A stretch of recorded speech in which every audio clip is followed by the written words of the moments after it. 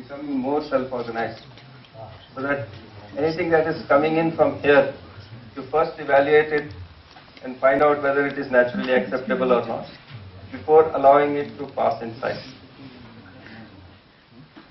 So when somebody says, come first in class, then you will say that, you'll be able to evaluate it and say that coming first in class is not my natural acceptance. Understanding everything is my natural acceptance. So I can decide myself what I want to do. Or somebody says, that person talks so badly about you. You should go and tell him. Yeah. Then you can evaluate that this feeling of disrespect is not naturally acceptable to me. So I will not indulge in this program. But the other person is hurt by some action that I did. So I'll talk to that fellow and find out what happened, what I did wrong. I will correct it. What else will I do? Right? I'll keep my relationship. I will ensure respect in myself for the other person. So that is naturally acceptable. Instead of going and shouting back at that fellow. So whatever is coming in from outside, I will pass it to my natural acceptance. And then this process I can find out, how I can become more self-organized or swatantra. That's what I want to do, right? That's what I want to be. So I'm sure that this is what I want to be. Then I'll make a plan for it. If this is what I want to be, this is what I want to get, then I don't have to make a plan for this. They're doing quite fine. Then I'll start counting this.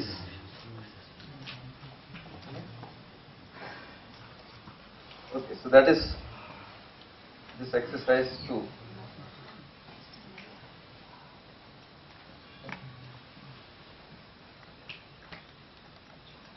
If you do these 2 exercises for yourself and with your family, you'll be quite revealing. A lot of things are there, like I'm getting these physical facilities for my family, is what our assumption is. And like example, that triple IT example, you work for 2 hours extra, 4 hours extra, and you get 5,000 rupees more. 2 hours extra and 5,000 rupees more. Almost all the families said no, and these are families, they are getting 6,000, 8,000 a month. They said no, we want. For them, they can see without being so articulate that the time of my spouse is more important than physical facility.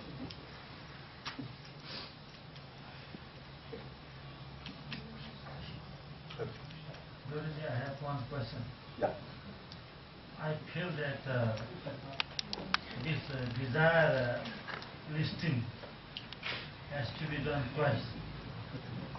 First, before starting this workshop, and then once after completing the workshop, so as to find that whether the desire is alike because of this workshop, so that at last we can talk to others also. And then we can actually make a context. You know in yourself, that's enough. There is no need for us to drive the point. Even now, we can see this. That is enough. Because from this what I feel is that the figure that we are not getting here today might not be the actual desire how we could have perceived before this workshop. That is all right. That's not very important. It's not very important. What is important is what to do now. What do I do now? If I don't know that, I only find out to second decimal place where what the imbalance is there. So no use. What to do? If we are clear about that, then we'll work on that. If we are not clear about that after doing all the analysis, then what is the use? So we don't suggest actually doing that. We'll never do that. You can find out for yourself. Then make your own plan, because you have to live your own life. You have to decide your own participation. Participation is essentially what to do.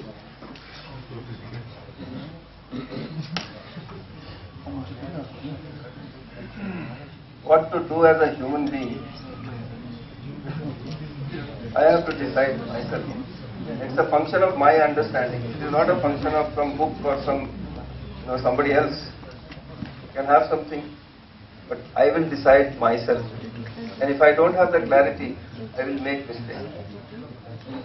I will make mistakes and I will not be able to sort of discuss with anybody who comes up with some other proposal. And I will not be able to transfer it to my children. That is for sure. Like this question that we want to nurture our body. We want this health in the body and we want to nurture our body. That is it. Healthy body. This is naturally acceptable. Isn't it? Now, in tradition we have assumed that having roti and sabji and dal in India is the right sort of food. But we are not able to tell our own children, don't eat this, this processed Maggi and all sorts of things. Right? It's not nurturing for the body. It is tasty, but it is not nurturing for the body. The priority, we are not able to tell them. First priority is nurturing, second priority is taste. What do you think? We are able to tell them or not? We are not able to tell them. Why? Because it's not coming from here, it is coming from that preconditioning. You cannot pass on preconditioning. You cannot be successful in that, number one. And two, unless we are able to self-explore ourselves, we cannot start self-exploration in children. They will not listen to they will not listen to do's and don'ts. They want reason, and they want a reason of what is right and not what not to do. If you see your daily conversation, you will find out how many times you tell children what not to do. Don't stand here, don't do this, don't make noise. You'll have a long list of what not to do. You tell them what to do, other than do your homework, eat your food, brush your teeth. They also want this thing. Like you are saying, I want meaning in my job. Where is it? Change my job. Change job for meaning. I want to do something meaningful. My child also wants to do something meaningful. What we are doing is telling them what not to do instead of what to do. We have to start looking at that, paying attention to that, spending time with them. Yeah. Okay, the third part of this exercise is activities of self and activity of body. And activity of both self and body. I'll leave the conclusions here.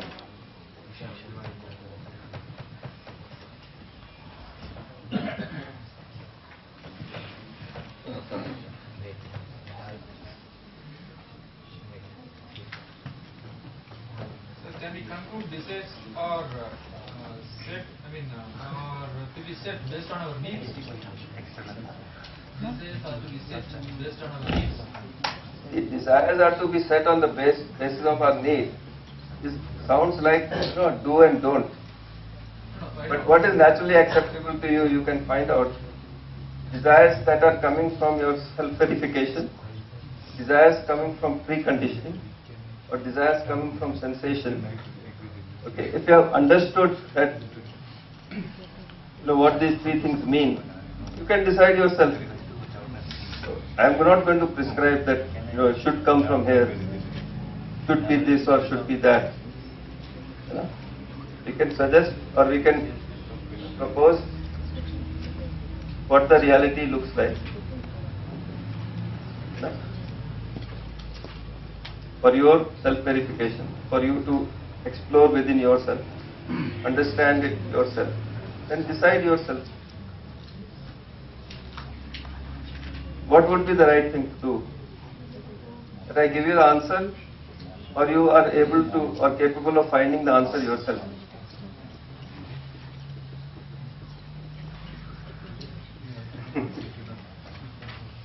Yeah. Okay. So we'll do the third exercise. So we'll see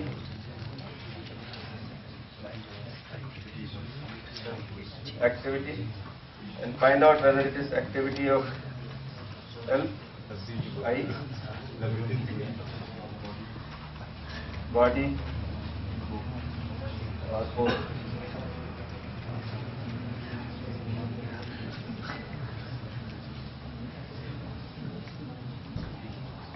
Yeah.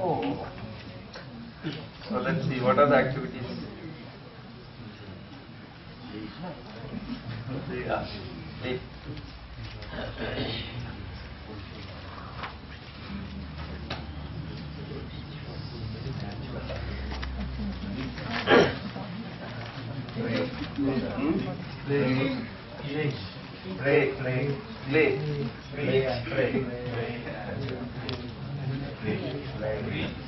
Walk. Drinking.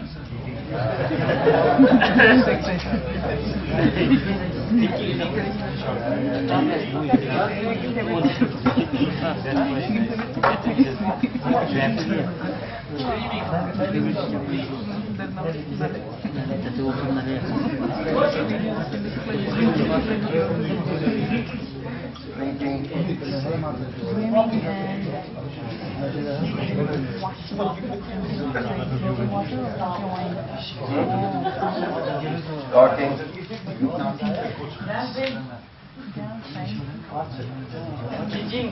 Watching TV. Watching. Watching TV.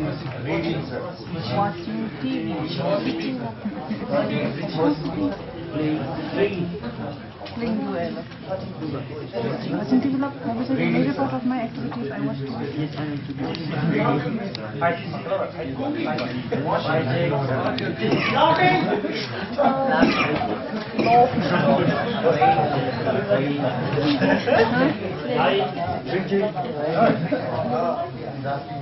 Watching TV. My favorite activity.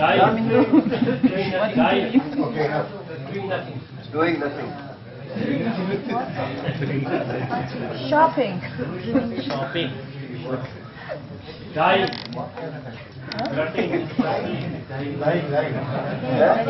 Lying. Tracing. Dying.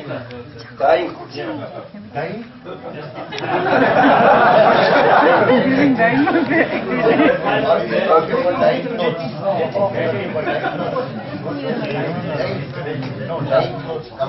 Okay, so there are some activities that we have listed over here. Okay. So let us see. These are activities of self or activities of body or both. So sleep. Only body. Who is sleeping? This one or this one? Body.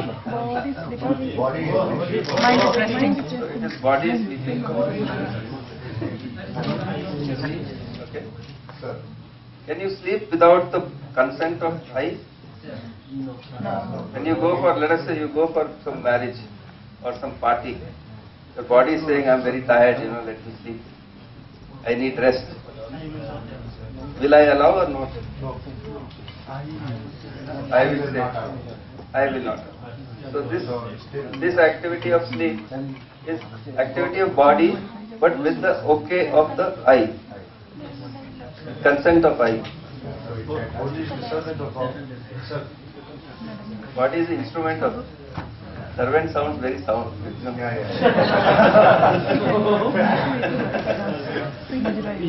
Like your motorcycle or your car is an instrument for your use. Like that your body is also for your use. Right? You are very concerned about any scratch on your car or motorcycle. Isn't it? And you are very sure that you have to feed your car with diesel or petrol, not with, just anything. Not with kerosene, not with Coca-Cola, etc. Like that you take responsibility for your body also if you are feeling the same sense of responsibility. That you will feed it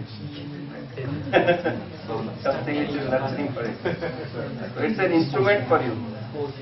Yeah. The self and the body needs rest. Yeah. The self and the body needs rest. So it should be self-focused. Yeah, see, these activities of the self, like this thinking process, thinking that is going on, all this imagination that is going on. Can you stop it?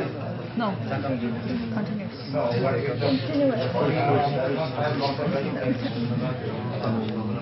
You can observe it. When you are sick, the question is that when you are not well, when you are sleeping, is this going on or not?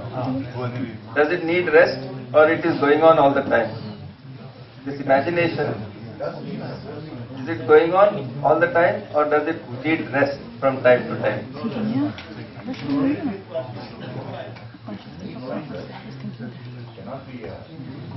Okay, try to stop your thinking. Let's try this experiment. Can you stop breathing?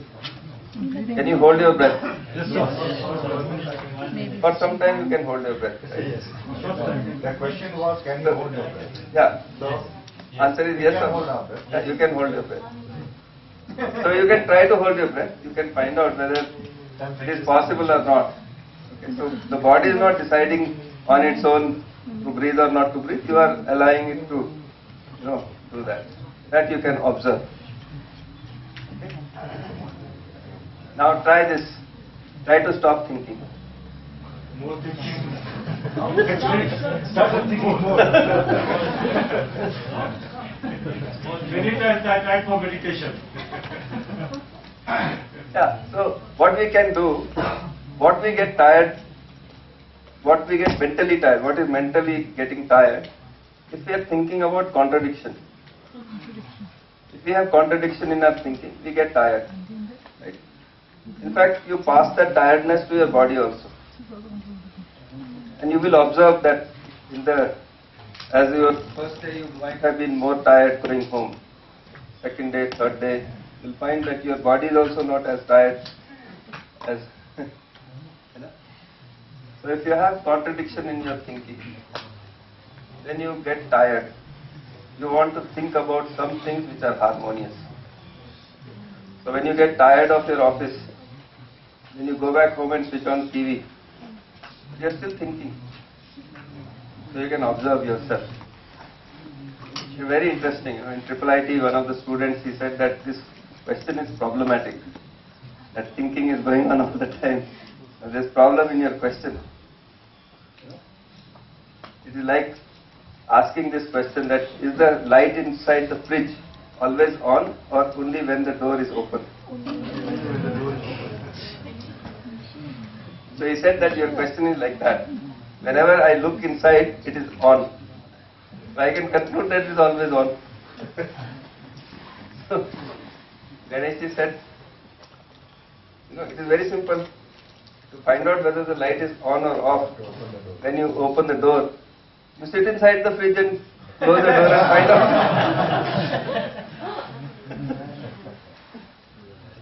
The good thing is that you are already sitting inside yourself. You can find out. So it's not like so hard as finding out about the fridge. You can find out. What is that? Yeah. But you don't need to do that with yourself. You can find out. You are already sitting inside yourself. Find out whether this is going on all the time or not. Whether your imagination is going on all the time or not. What do you think? When you are sick, your body is in bad shape. Right? Are you thinking or not thinking? In fact, you might be thinking more. When will I get well? Why didn't this fellow come? All that will happen. Yeah. So you can observe that. The important thing is, don't assume what I am saying also. Observe it for yourself. Okay. Yeah. Praying. What is it, an activity? Essentially, an activity of self. And you are using the body for some expression, some sitting posture, some words that you might be saying. So you are doing this and you are doing this, so maybe it should be put over here, eye and body. Clay also both. You know. Okay, thinking. Thinking is self. Thinking is happening in the self.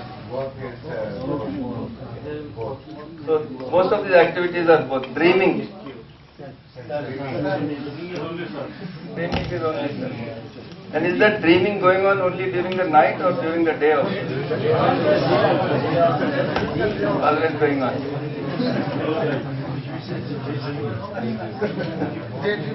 Like was being discussed, how many times you take off.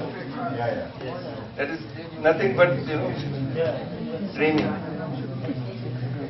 You can actually ask yourself, in the last 5 minutes, what did I think of? All the things that I thought about, can I write it down?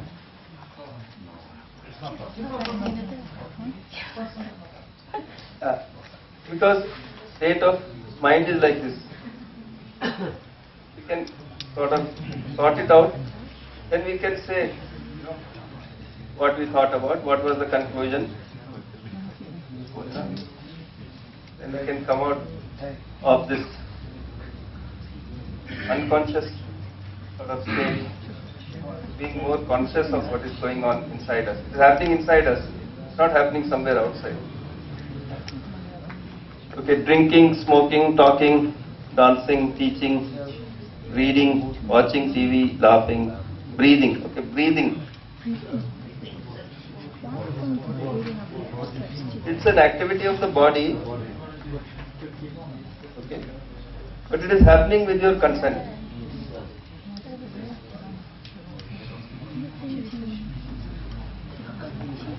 Whereas if you take this praying or playing,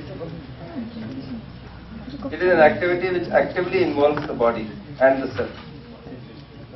Whereas activity like breathing is an activity of the body, but it is going on with your consent. You can take another example of this flowing of the blood that is happening inside the body, or digesting the food that is going on inside your body. Okay.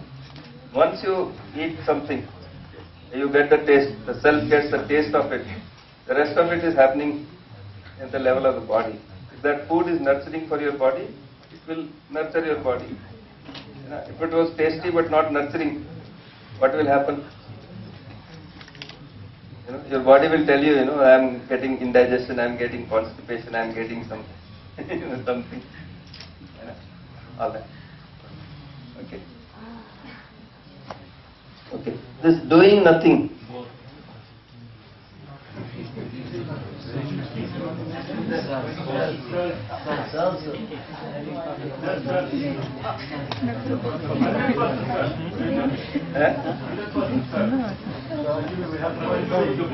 What we mean by doing nothing. Yeah, exactly. That's what does that mean?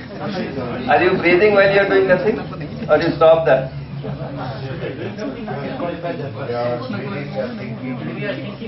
are breathing, you are thinking of doing nothing, but you are doing something. So this is, you have to say what does mean. Leave this. Dying. Okay, I don't know if I have written the spelling correctly. What dies out of these two? What ceases? Body. Dying is essentially ceasing of the body. As you discussed, this self is an entity which is continuous in nature. Okay. This body is material which is temporary in nature.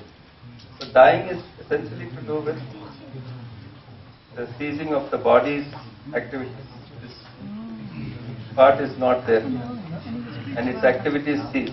So all these activities that are activities of the body, these activities, and these activities, these two activities ceasing, dying means these two activities will cease to be. This activity will continue to be. That is what dying means. Yeah, see, the brain is part of the body. Brain is essentially part of the body, and what is function of the brain?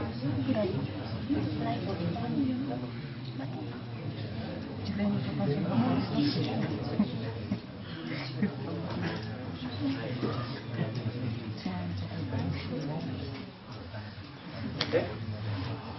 So what is the brain doing? It is taking all the information from the body in terms of sensation and making it available. And it is up to the self to go and read this or not to read it. For example, I am saying something. Whether to pay attention to what I am saying or to pay attention, to your imagination and not pay attention to what I am saying is your decision. Isn't it? To read what is written on the board here or to see the curtain is your decision. Pay attention or not to pay attention is your decision. So you can observe, suppose you are playing some sport, something, you get hurt. Yeah? You are so engrossed in that playing that you don't even pay attention to that. Those of you who play sports would have had some occasion like this, that you got hurt while playing and you are not paying attention to that. And after the game, after you, whatever conclusion of the match, you won or lost, after that then you see, oh my God, so much blood is coming out, and then you faint. Isn't it? You would have seen this. What is happening? You are not paying attention to, this body is telling you that, I have got hurt, this paining, but I am not paying attention to it. So this self,